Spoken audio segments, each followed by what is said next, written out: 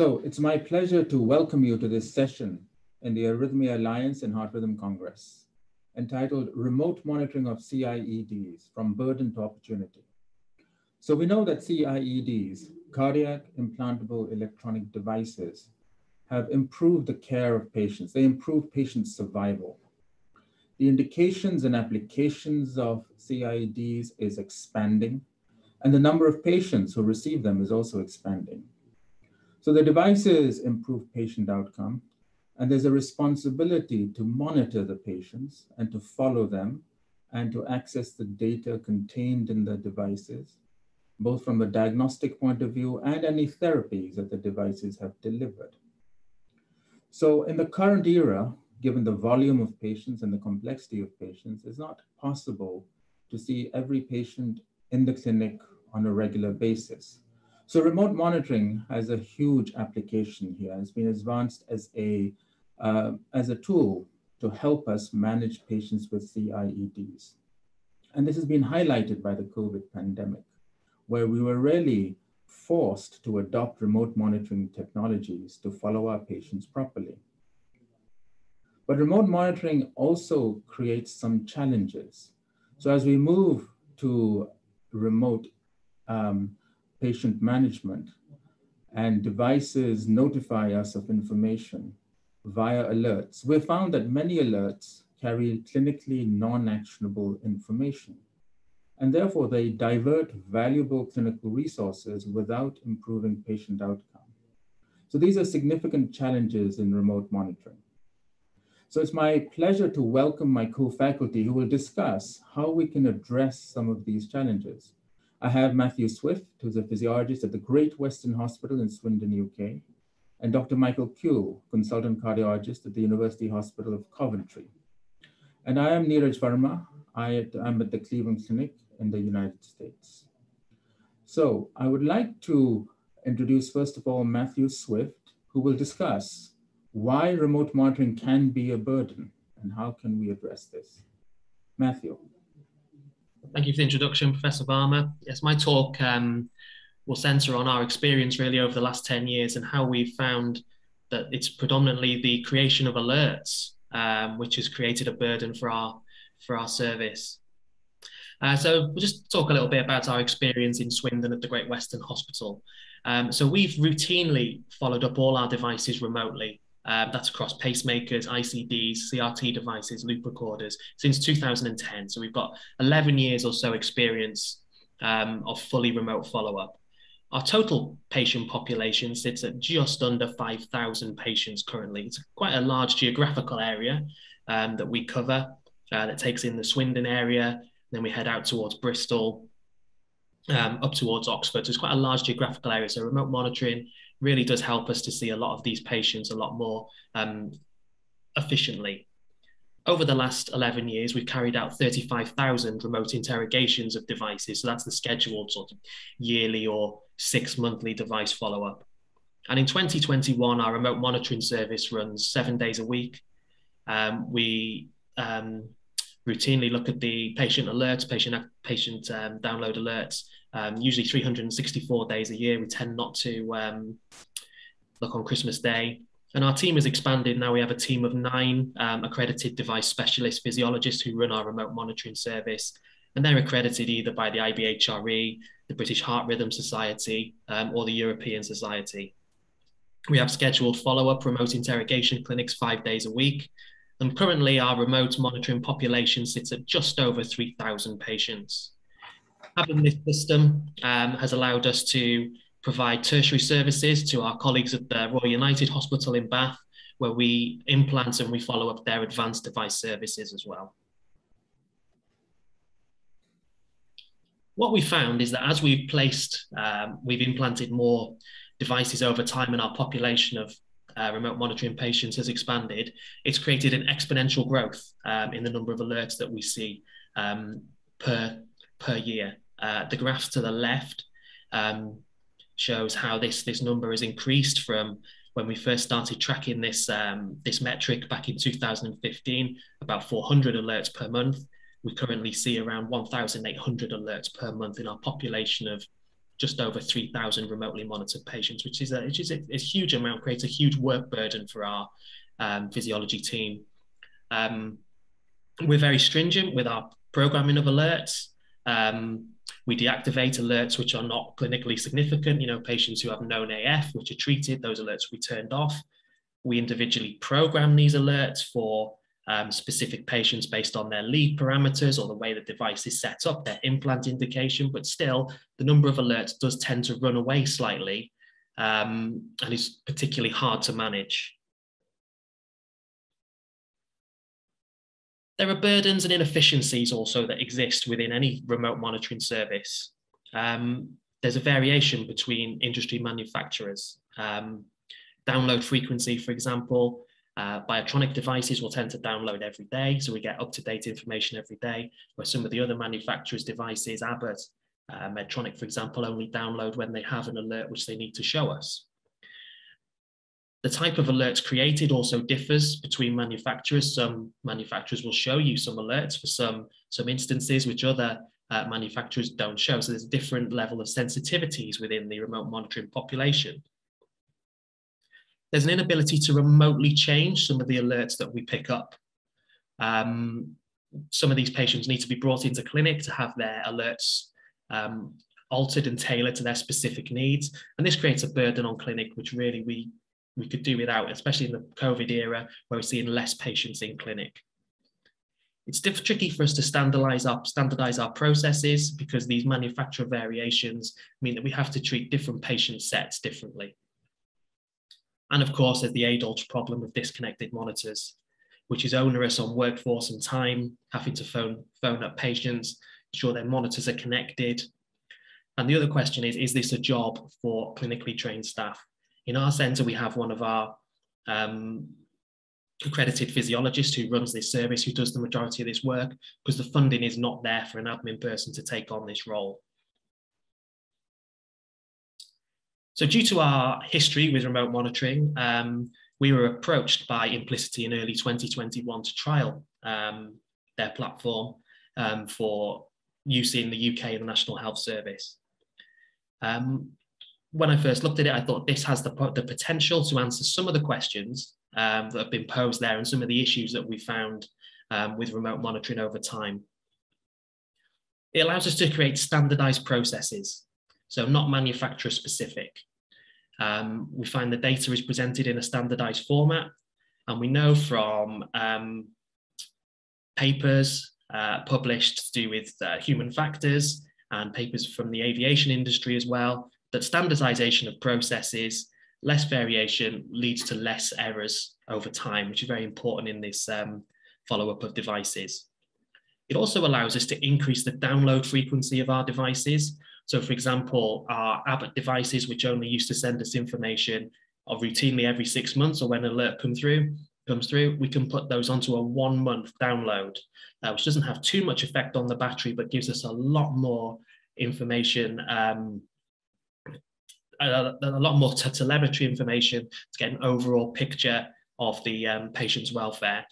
You would think this would create a larger alert burden, but all these are filtered by the Implicity platform, so it hasn't created a significant increase in the non-clinically significant alerts that we see. So how has Implicity helped us? Well, it allows us to intuitively control the alerts that are presented to us. So once an alert is presented, we can change that alert priority as we are dealing with that alert. We can also snooze alerts for a period of time. So say, for example, we get an alert for a patient who's having runs of VT or some kind of arrhythmia, and we contact the medical team and that patient's medicated. We could then snooze that alert until the point where we might think the medication may have taken effect, and then we can look again. So we're not repeating alerts. It also gives us the option to turn off clinically irrelevant alerts, which previously could only be turned off in clinic. So though that information is still picked up by the manufacturer, the industry home monitoring website, but Implicity filters the alerts that we see on a day-to-day basis. It allows us to communicate more effectively within our team. Patients who are medicated, for example, we can make it very obvious on the main patient screen by the little blood drop there. It shows that patients are on anticoagulation. So AF alerts for that patient. We know that the patient is on an anticoagulation. We're also able to send patient information for review, either to one of the medical team for changing antiarrhythmic medication, for example, or heart failure medication. And it's also extremely useful, I found, for training some of our more junior physiologists. So if they were performing the remote monitoring alert session and they had an issue that they wanted me to look at to clarify for them, they could send that to me directly via Implicity on the platform. It just appears in a little to-do list. Implicity also has an answer for disconnected monitors. Now we're due to start to use this within the next couple of months or so. It just needs to go through our trust information governance processes. So the Implicity platform is alerted when the patient is disconnected, and an automatic text message via SMS can be sent to the patient to let them know that their monitor is disconnected and ask them if there's a reason for that, whether they're on holiday or something similar. They can then feed back to the clinic as to what's happened to their monitor. It will also coach them as to how to reconnect the monitor, and the Implicity platform then knows either if the patient is away or if if the device is then reconnected. So it limits that human interaction and makes the process of dealing with disconnected monitors more automatic. Matthew, thank you very much. So that is a very impressive operation that you have. You're practicing alert-based care 7 days a week, which is very impressive. We can't manage that. And you have a team of 9 physiologists. So a couple of questions. Can you define the role of a physiologist? Because I think this is specific to the UK. We have, for instance, trained nurses who then specialize in device management. But perhaps you could offer a few words on the role of the physiologist in the UK. Yeah, so the cardiac physiologist, as we have historically been called, or healthcare scientists, cardiac healthcare scientists, we're really responsible for the diagnostic tests that are performed within the health service in the UK. So for myself, my specialist area is in devices, but also we have accreditation in echocardiography, exercise tolerance testing. We work within the cath lab. So we provide that important link really between the patient, gaining the information from the patient. We then pass that on to the medical team to make their decisions based on, the changes to medication, implantation of pacemakers, for example. But when it comes to, say, for example, our remote monitoring service, that is a physiologist-led service. We manage the patients on a day-to-day basis. We have great support from our medical colleagues, and we can pass on the information when they may need medical intervention. Terrific. So that's a very experienced team that you have there. So related to that, how do you manage documentation regarding the information that you receive? Do you relay it to an electronic record? Do you alert the physicians when you have an actionable event? Yeah, so when we started to use the Implicity platform, what we tried to do was, I decided if we're going to test this out for 6 months, we need to test it in its entirety. So we use Implicity alone for the management of our device alerts. If we have a clinically significant alert, or something that we think one of the medical team may need to see at a later date, such as a shock from a device, for example, we can print the PDF from Implicity into our hospital EHR. So then next time the patient's in clinic, in any of the clinics within the hospital, the fact that that event has been there will be clear and obvious for the medical team. All right. So you'd shown in one of your initial slides the increasing volume of alerts, and you do practice alert-based care, which I think is the way to go. Can you estimate perhaps what fraction of those were clinically actionable, as opposed to, say, false positive or clinically non-actionable? Because that is a problem that we all face. And how do you think implicity would improve that proportion of actionable events? Yeah, I imagine that the majority are from my experience, the majority that we have are clinically non-actionable. So they're things that, because we practice alert-based care, we try and make the system as sensitive as possible. A lot of these alerts that we get through are things that we would like to know, but we don't need to clinically action at that time. We just like to keep a watch on the patients. The ability of implicity to really really filter the alerts as we go along and alter sort of the way that the alerts are managed as we check the alerts every day should reduce the amount of clinically non-actionable alerts. As I mentioned in the talk, we try really hard to filter out false positive alerts by programming the devices, and the alerts are implant based on the patient's implant indication and altering the alert management as the patient goes along. Super. Well, thank you very much, Matthew. You're practicing an advanced form of remote patient management, alert-based care. I know you're a leader and innovator in this field, and we look forward to more work from your group. But it's my pleasure now to introduce our next speaker, Dr. Michael Kuehl, consultant cardiologist at the University Hospital of Conventry in Warwickshire, in Coventry, UK. The title is A Third-Party Platform, an Opportunity for Research and Current Care. Welcome, Michael. Thank you for these words of introduction. I wanted to follow up on Matt's excellent talk on remote monitoring, and want to lead on to the latest guidelines that have been published just a month ago by the European Society of Cardiology. And here we can see that we have got a 2A recommendation to use remote management in patients with pacemakers to detect early events, like, for example, arrhythmias or therapies, whether they are appropriate or inappropriate, but also technical issues like lead failure and the battery depletion. Just go back a slide, please. There's also a 2A class recommendation to extend the physical contact with patients up to 24 months, taking into account remote monitoring and having this as a safety net. We've got a class 1 recommendation to use remote monitoring alone in patients who can physically are not in the position to attend the clinic, and have remote monitoring as the sole follow-up modality, but also to use remote monitoring in patients who have got advisories on their devices and leads, so that we can keep an eye on the devices and provide a safe care. But for the first time in the guidelines, next slide please, we can see that there has been made some reference to third-party providers that can be useful in triaging alerts and assisting with the tasks of the alerts, as Matthew has already alluded to. Next slide.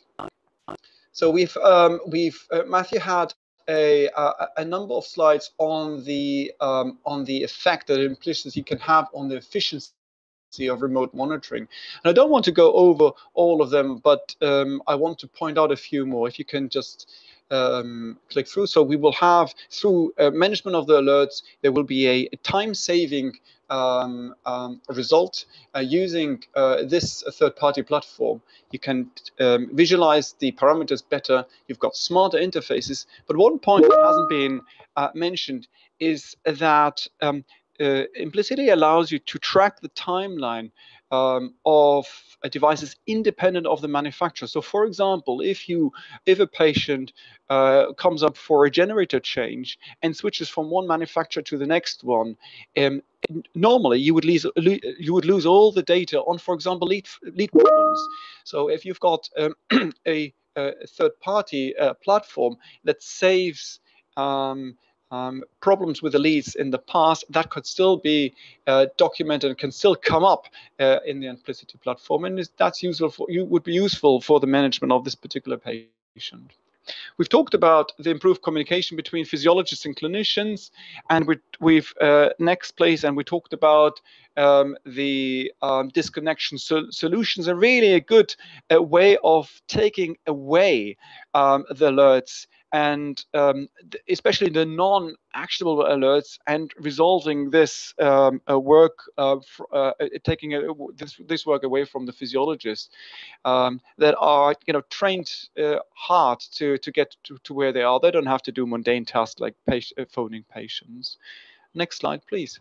But I'd like to talk to you really about research opportunities and how implicity can be used as a tool to help you conduct your research studies.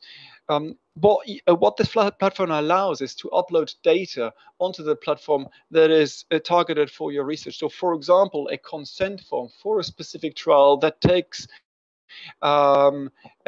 into account the data that you obtain from the platform.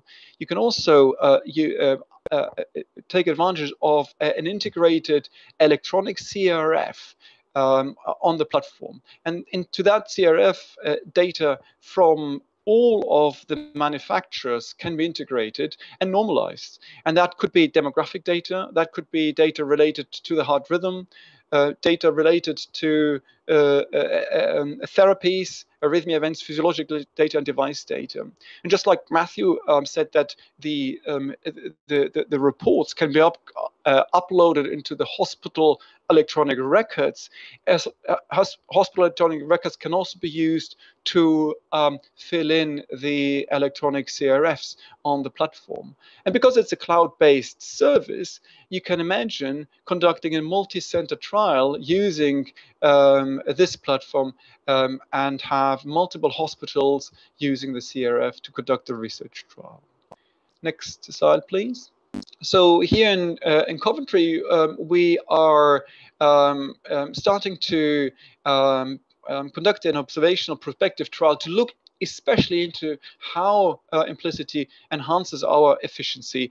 How much time do we save? How much more patients can we see by using this platform compared to the usual way of remote monitoring? What is the quality of the data that we receive, and how much are the physiologists who are the healthcare professionals that are in charge of the follow-up of patients, how they're satisfied with this new product? But what I, as a heart failure consultant, am particularly interested is the integration of device implantation, but also follow-up and the integration of heart failure services. And I think that this product allows not only to communicate better with the clinicians, but also to extend communication towards heart failure nurses that can take advantage of alerts that not related to arrhythmias, but are related to heart failure decompensations, like, for example, biventricular pacing alerts, or atrial fibrillation burden, or other parameters that have been shown to predict heart failure decompensations. The platform allows to integrate other variables beyond the data that is captured by the devices. For example, the weight.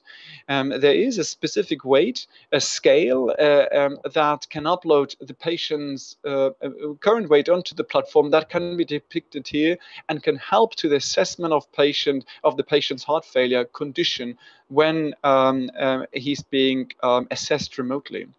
And the future of this kind of product is really how can you benefit from the immense amount of data that is being captured by this implantable device that constantly is recording data. And you can imagine that an artificial intelligence-based algorithm can predict or should have the aim to predict heart failure decompensation. And that is something that I know that the company is working towards, and that would be of interest to our community. And this is what I will conclude with. Thank you. Thank you very much. That's an excellent overview of the situation confronting clinicians and researchers who want to use remote monitoring data streams. So one of the highlights that you mentioned was that the guidelines are recommending strongly the adoption of remote monitoring. And that follows from the US guidelines in 2015, which also gave a class 1A recommendation of remote monitoring for patient management of those receiving CIEDs. Remote monitoring preference to in-clinic based care. So I think this is where the field is moving. This will become the standard care. And I would like to highlight another point that you made, Michael, which is the integration of device and heart failure services. So for instance, in our institution, we have electrophysiologists who manage devices and device-related data. And then heart failure, which is a distinct group, they manage the heart failure diagnostic part, but we don't have a method for streaming heart failure diagnostic data from implantable devices. And those diagnostic capabilities are increasing. We don't have a mechanism for streaming it to heart failure physicians who are best equipped to manage those data and those patients. So perhaps a few comments on that. How do you manage it, and what do you see the future to be here? Well, the future is a consultant who's specializing in heart failure and devices, just like I am. It brings in the experience in especially that field. Heart failure and electrophysiology is really a field that is merging together. And I know in the UK we have traditionally had the separate departments of electrophysiology and heart failure. But in our trust, we have just appointed a new nurse that sits alongside the cardiac physiologists in the middle between the electrophysiology and the heart failure department. And this nurse's role will be exactly what we are discussing today, to look at the data of patients. How can we use the data derived from these devices and optimize the heart failure management for patients? There, not only have we had an acceleration of technology in terms of devices, but also an acceleration in terms of treatment for patients with heart failure recently. And remember that most of patients with complex devices have got heart failure. So it's important that these patients are looked at. Are they on optimized medical therapy? And this is exactly what we are concentrating on here in Coventry. And I'm sure soon there will be recommendations to address exactly that gap.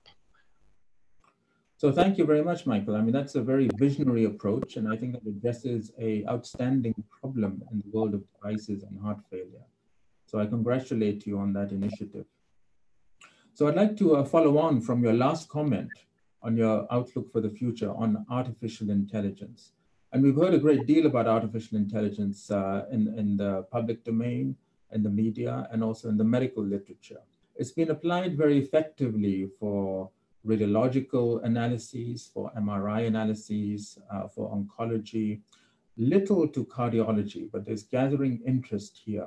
And in the world of implantable devices, where we collect so much data from a variety of different data streams, there's a huge opportunity for better patient care through artificial intelligence innovation. So I'd like to present to you here some of the first data using the implicity algorithm, an AI cloud-based analytical algorithm to improve our alert management for patients with loop monitors, with link devices, and really to manage the false positive rate or the clinically non-actionable data that Matthew was alluding to earlier. And that is a huge distraction to us as physicians, to physiologists, and consumes valuable clinical resources. So we really have to address the false positive rate. So a novel proprietary algorithm reduces the false positive rate of Medtronic linked to ICM devices by 79%. This is an abstract that was presented just 3 months ago at the Heart Rhythm Society. And this was led by Arnaud Rosier, who is the president of Implicity.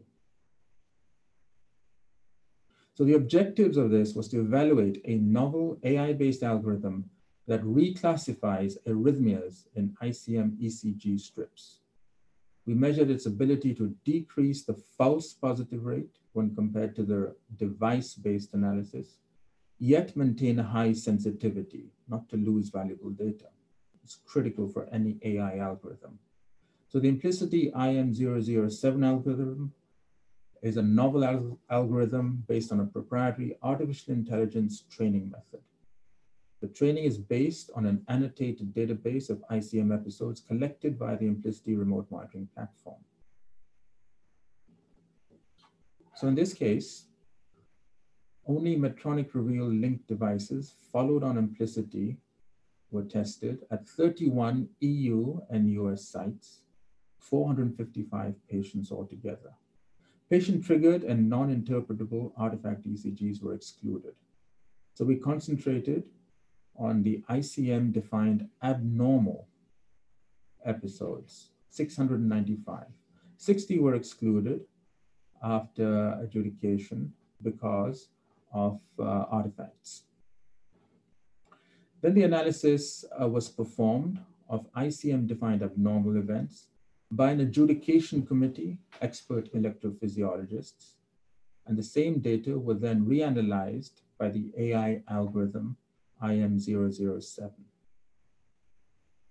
So the adjudication committee adjudicated that 31%, 219 of 695 ICM-defined abnormal events were false positives.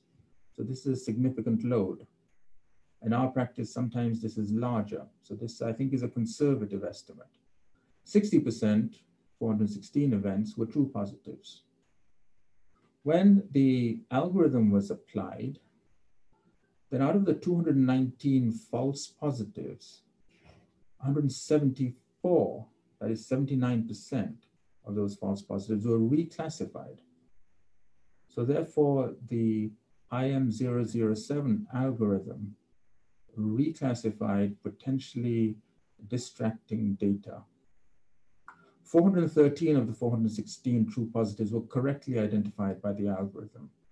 The remaining three were atrial tachycardia episodes associated with noise artifacts. So preservation of true positives by the IM007 algorithm was accompanied by a dramatic reduction in the number of false positives.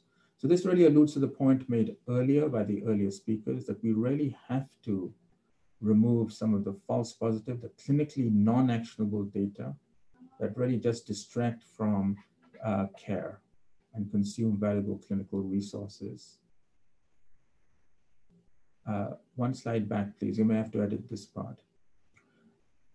So altogether, regarding ICM adjudicated episodes, the sensitivity was maintained at 99.3%, but the specificity was 79.5%. That is a dramatic reduction in false positives. And this really affected AT and AF events. So 99% sensitivity, 82% specificity. This is important because ICMs are often implanted for detection of atrial fibrillation and measurement of burden, and false positives in ICM events are a huge burden to device clinics. Overall, in the CIED population, AT and AF events are also the most frequently triggered alert. So a mechanism for managing this is critically important for us and for patient care. So in conclusion, I would like to say that this novel IM007 algorithm from implicity reduces reveal link false positive episodes by 79%, while maintaining a very high sensitivity of abnormal ECGs. This has the potential to reduce ILR analysis burden while preserving patient safety. And as we move on to a model of remote patient management, where we have cloud-based analytics that process incoming data streams for the physician, who can then direct actionable care to the patients who actually require medical attention. So the algorithm here reduces unnecessary clinic evaluations by 79% compared to conventional ICM-based analysis. So this really has a benefit for the clinician, for the hospital systems, and to patients. Thank you very much. A really interesting talk, Professor Varma. Can I ask you a question? What do you think the future will hold in terms of artificial intelligence, particularly to predict atrial fibrillation, but also artificial intelligence in in management heart failure? Maybe we can have a group discussion around this topic. Yes, thank you very much. Very important point. So this is really the first preliminary AI algorithm applied to the common alert that we receive is atrial fibrillation. Very promising results.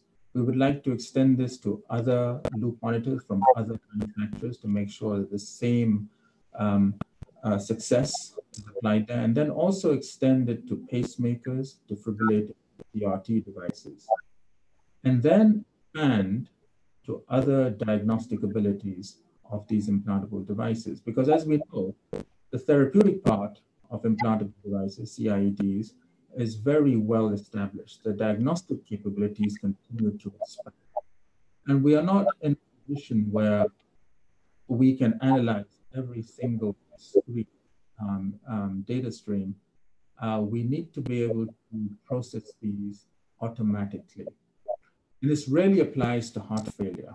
And we found that any individual parameter does not predict heart failure decompensation very well. We really have to perform multi-parametric analysis. And from a different group, we've seen that applying AI mechanisms to data stream contained on conventional device diagnostics, for instance, like Heart Logic, can improve sensitivity and improve specificity of alert-based care for heart failure management. Again, preliminary data, but there are promises there. So my question would be, can a platform such as Implicity facilitate heart failure prediction and preemptive action by embedding AI, for instance, like the algorithm that I've shown for AF, perhaps one that can be developed for heart failure prediction? Do you think that a platform like Implicity can facilitate that? Yeah, sure. So as you pointed out, the initial research into prediction of heart failure decompensation really centered around one single parameter. And I think to start off with, everybody was very excited about thoracic impedance. Now we know that we have to take into account multiple parameters and also obtained by multiple sensors. But as I pointed out, these devices are constantly obtaining data and generate a huge amount of data that I don't think we are, as humans, are able to sift through. So having the artificial intelligence help, I'm sure can identify not only one parameter, but a combination of parameters that can lead to prediction of decompensations.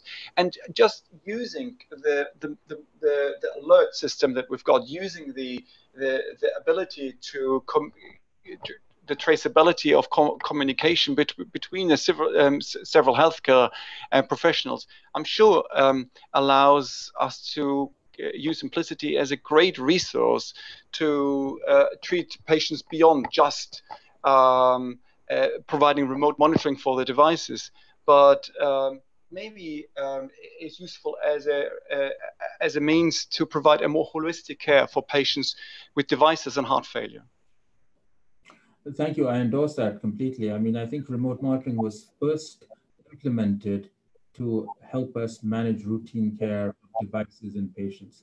Now the possibilities have expanded hugely, and now we can possibly promise improved patient outcomes on the basis of remote transmitted data. But we really do need technology to assist us here. As the data streams expand and the complexity expands, and we need AI mechanisms to really capitalize on the quality of the data that are transmitted and to integrate them and produce a meaningful, actionable alert. And I think that's the way the future is going. So I think we have we're moving in those directions. So Implicity, for instance, has shown that we can reduce alert volume in a clinic and perhaps reduce the need for expanding personnel. We're all resource constrained. You would like to comment on that? You have a very well-organized clinic. You have 9 physiologists. Do you think a platform like Implicity would reduce the need to expand your workforce? I think it could. I think there's definitely the potential using Implicity. It may take the role of a human, really. We found that using it just for this short time, it's really shortened the amount of time that I in particular spend doing the processing of the alerts every morning, from around 2 hours to probably about 1 hour and 20 minutes. So it saved us 40 minutes of time just because the interface is so much easier to use. That's before you even get into the more advanced management of alerts and the AI technology. Going back to the AI on heart failure that we were discussing just then, we've utilized the principles of the INFRAM study for the last 5 years to look at multi-parametrics for heart failure, for the early recognition of decompensated patients. And it really relies on the noticing of patterns that patients may have and within their heart failure diagnostics. But what we often find is that these heart failure patients with advanced devices often have complex comorbidities as well. So we pick up a lot of masqueraders. Do you think that there's the possibility that AI will be able to filter these masqueraders out? Yes, again, I think as we expand diagnostic abilities, perhaps coupling it to some wearable monitors as well, I think we have a promise of reducing the masqueraders, reducing the false positive rates, which have plagued all the single parameter diagnostics that we've used so far. So I think there's a huge promise here. There's a huge promise, and I think we will need a organizational model like Dr. Michael Kuehl's, where device management is coupled very intimately to heart failure management. I think this is going to be the model for the future. But I'd like to emphasize that we do need technology to assist. And we're moving towards, we've established reliability of implantable devices. We're really moving forwards to improving patient outcome, particularly those afflicted by the epidemic diseases of atrial fibrillation and heart failure through alert-based digital care. So thank you very much to my co-faculty, to the organizers. I think it's been a very, very informative session, and I look forward to future developments. Thank you very much.